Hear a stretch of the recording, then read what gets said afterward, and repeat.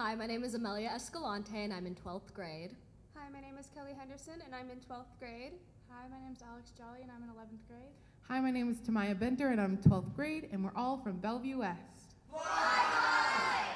And our poem is titled, "The Future We Demand." A blood orange grass lines the horizon.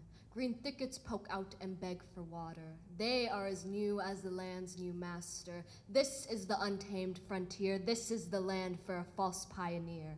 Men shall revel under the unyielding scorch of sun, plow the sod into submission, and lay stolen seeds. Where are these giants of cultivation now? Tell me where the passion for pouring blood into the earth and humming along with its rhythm fled. They led the destruction of this tall prairie grass. They led its submission. We are left grasping for a doomed future. The oceans, rivers, and seas are orally acidic and dark. Can you feel the heartbeat under your feet weaken? There is a beacon yelling for help past the crushing Costa Rican waves, fighting the toxins. The oceans are mourning the losses of sea creatures. Hear us ask, when will we acknowledge the waste of life?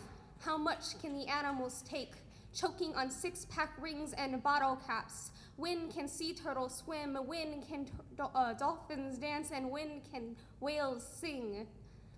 We are left to shake oil slick hands. Human industry, what we build tears us apart. These power plant cities aren't safe.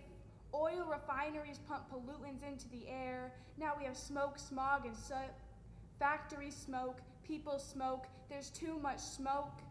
Heating atmosphere, less trees, less oxygen, toxic air. How are we breathing? How will we grow? It's dangerous to step outside in cities that will drain you of life, drain you of hope. We are living while you are dying. We are left behind to suffocate on old dreams of industry. Let those lungs breathe. Feel their disintegration. Open your eyes, ears, and mouth to a burning world.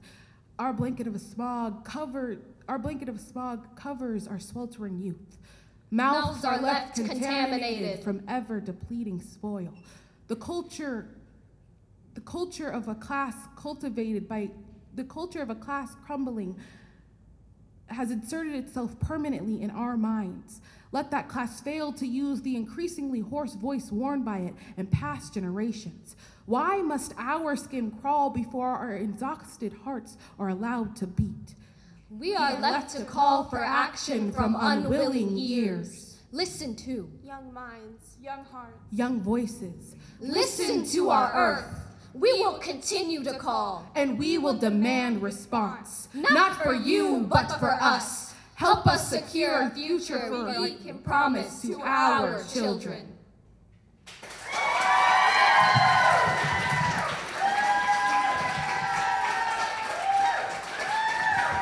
Let's give her